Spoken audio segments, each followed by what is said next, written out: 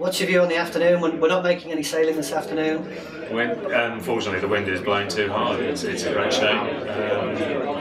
It's blowing at 25 knots, gusting and the forecast isn't what was.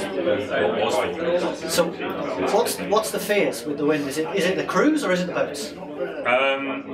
It's a bit of a mixture. I mean, we're running a 3-day event effectively, and you want the boats to last out in 3 days. Otherwise, damage to boats. It ruins it for everyone. So tomorrow morning, we're going to start really early? Tomorrow morning we will start no later than 8 o'clock. No later than 8 o'clock. So the competitors get a rest this afternoon, and then 2 really big full days hopefully. That will be ideal. And what's your hopes for the weekend as Commodore? It's not just about sailing for you, it's about the whole club interaction.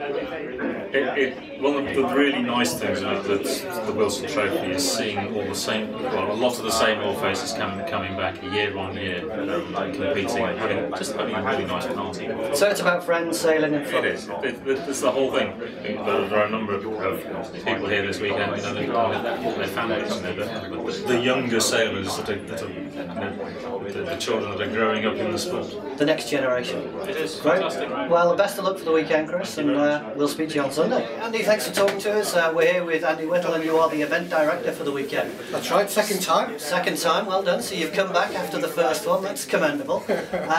Just to have a word with you while we've got a chance this afternoon. Obviously the sailing's off because of the wind, but really this event needs a team, an army of people to support it. So just kind of take us through a little bit of the organisation, because this doesn't happen without a lot of effort. Well, it's the 63rd time we've done it. And we have a bit of a tradition at West Kirby in that we continually try to improve on perfection. So we have a debrief after every Wilson, and we see what we've done wrong, how we can improve it. We've obviously got it well wrong this year, because I'm just looking out of the window and we've got pretty constant 23, 24 knots of wind, which is far too much, and everybody's a bit jittery, and there are 30 teams downstairs and they're all wandering around looking what to do. So we're hoping it'll calm down. Yes, we have quite an army. We've got a series of starters and finishers for each race. There are about 100 people helping throughout the event, all members, all self-help. I did know, and I forgot how many actual tubs of butter we go through. And this is just for the lunches and what have you. We have outside caterers who come and put a dinner on. We're having a barbecue tonight. Tomorrow night there will be 313 people sat down for a formal dinner, and that's outside caterers who do that. So not just the sailing, it's the entertaining the sailors, giving them something to do. So although there's no sailing today, they're not going to be bored, they're going to have fun, they're going to catch up with friends. What we try and do is keep them all on campus, because we've got a huge footprint here. We've got the amphitheatre of sailing on the Marine Lake, which is just perfect.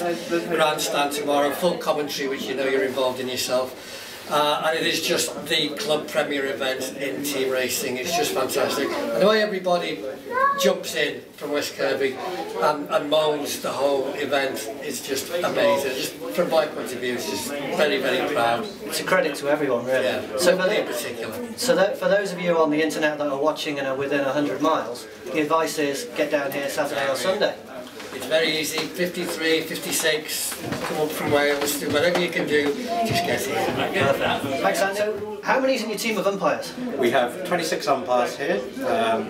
They will be at least 24 umpires on the water every day. From 8 o'clock in the morning? Yes, unfortunately from 8 o'clock in the morning to about 5:30 in the evening. So that's a long day. And where are these umpires coming from? We've got umpires coming from Australia, USA, Norway.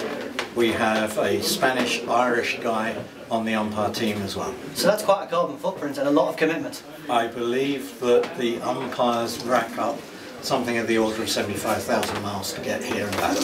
Wowzers. That's great. So take us through, what do the umpires do for the sailors?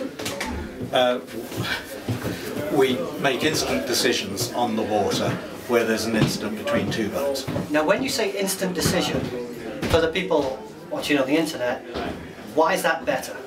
In the past, some 20 years ago, that if there was an issue between two boats, and team racing is all about putting a penalty onto another boat to gain an advantage for your team, If there was an issue between two boats, then it would have to go to what's called a protest hearing with a panel of judges ashore, And that's could after delay the race. after racing, and could delay the racing for hours. If I'm on the shore, how do I know there's been an issue or there's a protest? You will see the umpires make the decision on it. If they fly a green flag, it means that there has been no penalty.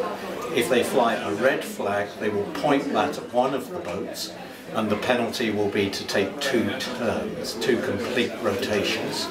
And you will see the red flag flying, that they pointed at a boat, and that boat then subsequently taking 2 turns. And they happen seamlessly, so the winners that go across the finish line are the winners. The sequence that crosses the finish line will be the result.